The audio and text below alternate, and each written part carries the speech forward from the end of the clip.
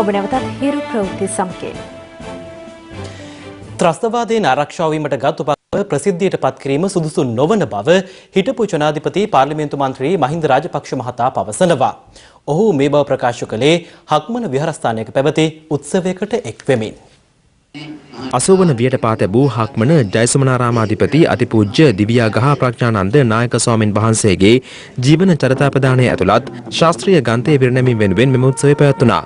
අපි ආරක්ෂක මණ්ඩලයේ රැස්ුනේ මන්දිරේ. ආසින් ඇවිල්ලා ගැහුවා නම් අපි ඔක්කොම ඉඳලා. එමනම් අපිත් ආරක්ෂා වෙන්න වෙයුතු දෙනවා. ඔය පුළොව යට මාලිගා කියලා අද කියන්න ගියාට ඒක ඇත්ත වශයෙන්ම බලාපොරොත්තුනේ බංකරය. හැබැයි ඒ බංකරේ තුල රැස්වීම කියන්න පුළුවන් තත්ත්වයක තිබුණා නැත්නම් නෑ. අපිට සුමානියක් දෙකක් අපිට ගැව්වොත් අපිට ඉන්න පුළුවන්කම තියෙනවා. ඉන්නේ මෙහෙවන්න පුළුවන්කම තියෙනවා. මේක රාජ්‍ය නායකයෙකුට තියෙන වරප්‍රසාදයක්. ඒ වෙයි ලිපිට කතා කරන්න යන්නේ අපි හිතනවා නම් දැන් ත්‍රස්තවාදී ඉවරයි සියලු පහසුවෙන් ලැබෙවි. මම හිතනවා මුත්‍යාවක් බවට පත් වේ. පසුගිය මේ මාසයේ පැවති බ්‍රිතාන්‍ය මහමැතිවරණය සඳහා ශ්‍රී ලාංකිකයන් තිදෙනෙකු තරඟ කළා. බ්‍රිතාන්‍ය අග්‍රාමාත්‍ය ඩේවිඩ් කැමරන්ගේ කොන්සර්වේටිව් පක්ෂය නියෝජනය කරමින් කේම්බ්‍රිජ් ආසනය සඳහා තරඟ වැදුනේ 36 හැවිරිදි චමාලි ප්‍රනාන්දුයි. කෙටි සංචාරයක් සඳහා දිවයිනට පැමිණ සිටින චමාලි හිරු ප්‍රවෘත්ති සමග සංවාදයක නිරත වූ අතර එහිදී ඇය මෙරටට බලපාන කරුණු ගණනාවක් පිළිබඳව හෙළිදරව් කළා. Chamali, why did you decide to get engaged in British politics? Well, I've been working as a barrister in Britain for 13 years, and I come from a family background where my father was the first Sri Lankan to ever contest a parliamentary seat in the UK. So politics was kind of in the blood. We would like to know about the view the British people have about Sri Lanka. It depends on who you talk to. There are people who lived in Sri Lanka during colonial times and they see Sri Lanka as this beautiful island in the Indian Ocean. Then there are human rights groups and current politicians who feel to some extent that Sri Lanka is a nation of genocide killers and the human rights abuses are going on. But it's also key for Sri Lanka to start shaping its international message so that we get across the good PR about our country. How do you think we should shape the Sri Lankan message internationally? Well, there are three key areas which Sri Lanka is looking to work within. One is trade, two, investment, and three, tourism. That's what's going to benefit our economy. On the trade side, we need to bolster our relationships with countries like India and China, but also the West. So a classic example, Sri Lanka produces the best cinnamon in the world and we only sell it in one format, which is as a stick. There are people buying cinnamon tablets in Britain, for example. 90 tablets might cost you nearly £15 in Britain. And we are not doing the very basic step of the value-added product, which is converting that cinnamon into a pure cinnamon tablet. In terms of tourism, we need to continue to attract the high-quality tourists and that they want to spend time here. There's a lot that Sri Lanka has to offer a holiday maker. It's not just sun, sea and sand. It's been a pleasure talking to you and thank you very much. Thank you very much for having me on the show. Matara තිහගුඩ ප්‍රදේශයේ සංගීත සංදර්ශනයක් අවසානයේ දෙපාර්ශ්වයක් අතර ඇති ගැටුමකට මැදිපු වයස අවුරුදු 12ක ළමයෙකු ජීවිතක්ෂයට පත්ව තිබෙනවා. ළමයා මිය ගොස් ඇත්තේ ඔහුගේ ගෙල ප්‍රදේශයට එල්ල වූ පිහිපහරකින්. සිද්ධියෙන් ජීවිතක්ෂයට පත් වූ හෂාන් දනංජය සිය පවුලේ සමාජිකයින් සමග ඊයේ රාත්‍රියේ තිහගුඩ කපුදුව ක්‍රීඩාංගණයේ පැවැත් වූ සංගීත සංදර්ශනයක් නැරඹීමට පැමිණ තිබුණා. පොලිසිය සඳහන් කළේ අද අලුයම 1:15ට පමණ අදාළ ගැටුම සිදු වී ඇති බවයි. ගැටුමට මැදි වූ හෂාන් පුද්ගලයෙකු එල්ල කළ පිහිපහරකින් ජීවිතක්ෂයට පත් වුණා. මම දැක්කේ නෑ මගේ ළඟ හිටියා මට එක තල්ලුවක් ඇවිල්ලා ගියා එච්චරයි මම දැක්කේ මගේ පැටි මගේ දරු පැටිය කාටවත් වෙරෙද්දක් නෑ. අනපේක්ෂිත මරණයකට මුහුණ දුන් හෂාන් සහෝදර සහෝදරයන් සිව් දෙනෙකුගෙන් යුත් පවුලේ බාලයයි.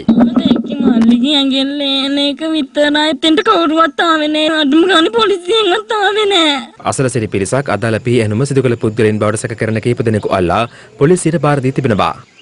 ටෝච් එක ගහලා රෙමේ කළා බලනකොට මෙන්න මූය කියලා කිව්වා මං ඉතින් බෙල්ලෙන් අල්ලගත්තා ඌ මගේ බෙල්ලෙන් ඇල්ලුවා මං කෑ ගහලා රෙමේ කළා පොලිසියෙන් වටලා ඊට පස්සේ පොලිසියෙන් අරන් ජීප් එකට දැම්ම මෙච්චරයි දන්නේ. PNMෙන් තුවාල ලැබූ තවත් පුද්ගලයෙකු මාතර රෝහලට ඇතුළත් කර තිබෙනවා. පොලිසිය සඳහන් කළේ සිද්ධිය සම්බන්ධයෙන් වයස අවුරුදු 18, 19, 22 යන වයසේ පසු වන තරුණයින් තිදෙනෙකු අත්අඩංගුවට ගත් බවයි. ඔවුන් මාතර මහේස්ත්‍රාත් අධිකරණයට ඉදිරිපත් කිරීමෙන් අනතුරුව නොවැම්බර් මාස 4 වෙනිදා දක්වා රක්ෂිත බන්ධනාගාරගත කර තිබෙනවා. මේ අතර වැල්ලවාය බටහෙළයාය ප්‍රදේශයේ 12 හැවිරිදි පාසල් සිසුවියක් නිවස තුළදී සියදිවි හානි කරගෙන තිබෙනවා. සියදිවි හානි කරගත් එල්ලේ කවිෂා නීම්හාදී සහෝදරයන් දෙදෙනෙකුගෙන් යුත් පවුලේ වැඩිමහල් දරුවායි. ඇය දිවිනසා ගැනීමට හේතුව කුමක්ද යන්න අනාවරණය වී නොමැති බව පොලිසිය පවසනවා. මීරිය බැද්දේ නායාම සිදුව වසරක කාලයක් ගෙවී ගියා. නමුත් ජීවිත අවදානම නොතකා තවමත් මීරිය බැද්දේ ජීවත් වන මිනිසුන් සිටිනවා. මේ ඔවුන් ගැන තබන සටහනක්. සැනකින් ඝන මීදුමින් වැසී යන මීරිය බැද්ද වත්තත් පසකින් පිහිටි කඳුවැටියත් මවන දර්ශනය සිත් කලුයි. නමුත් මේ කඳුපාමුල සැඟව තිබෙන කතාව කිසිසේත්ම සිත් කලු නැහැ. මීරිය බැද්ද වත්තට අයත් මෙම වතු නිවාසවල පවුල් 88ක පුද්ගලයන් 400කට ආසන්න පිරිසක් වාසය කරනවා. මීට හරියටම වසරකට පෙර මීරිය බැද්ද වත්තේ දකුණු පස කොටස මුළුමනින්ම නාය ගියා. ඉන් වසරක් ගත වෙනකොට මීරිය බැද්ද වත්තේ වම් පසින් පෙනෙන මෙම නිවාස පේලියත් අවදානම් කලාපයක් බවට පත් කරලා තියෙනවා. බලධාරීන් එහි වෙසෙන පවුල් 80ක පමණ පිරිසකට දැනුම් දීලා තියෙන්නේ හැකිතාක් ඉක්මනින් එම ප්‍රදේශයෙන් ඉවත් වෙන්න කියලා. වතු ආශ්‍රිතව ඉතාමත්ම දුෂ්කර ජීවිතයක් ගත කරන එම ජනතාව කොහෙටද අයින් වෙන්නේ කියන ගැටලුවට බලධාරීන් තවමත් පිළිතුරක් ලබා දීලා නැහැ. දිනකට තේදළු කිලෝග්‍රෑම් 18ක් නෙලා ගැනීම ඔවුන්ගේ ජීවන අර්ගලයේ ප්‍රධානතම ඉලක්කයයි. වතු නිවාස පේලි අතර පටු බිම් තිබුවල එළවලු ටිකක් වවා ගන්නේ තේදළු නෙලිමෙන් පමණක් ජීවිතය සරිකරගත නොහැකි නිසා. ජාතික ගොන්නැගිලි පරීක්ෂණ ආයතනය මෙම භූමිය නායාමේ දැඩි අවධානමක් ඇති ප්‍රදේශයක් ලෙස නම් කර තිබෙනවා. නමුත් වතු නිවාස පේලි 7ක ජීවත් වන මේ පවුල් 88ට යන්න තැනක් නැහැ. එදා ඉඳලා අපිට වැඩි අවධාන කියලා කියනවාමයි ඒ ජීඳලා එනවා පොලිසියෙන් එනවා ආවට හද වෙනතුරු වැඩි අවධාන දීපු කට්ටියට කිසිම විසඳුමක් නැහැ. அந்தி ஆகிட்டா போலீஸ் தொங்கலேருந்து எல்லாம் வந்து போங்க போங்க போங்கன்னு விரட்டுறாங்க. எங்களுக்கு நிரந்தரமான ஒரு இடம் இல்லை. කොහෙන් ගිල්ල ණය ඉලවොත් දෙන්නේ නැහැ බයයි. ඔයගොල්ලෝ ණය කට්ටිය ණය කට්ටිය කියලා කියනවා. වෙහි කාලේ ආවොත් යන්න කියලා. කොයි ගිල ඉඳලා එක්ක අපිට මේ තැනක් කොහෙල දීලා හරි ඉල ඉන්න කිව්වට අපි ඉන්න පුළුවන්. කිසිම දෙයක් නැත යන්න කිව්ව කොයි පාරේ ඉන්නද මත්තේ.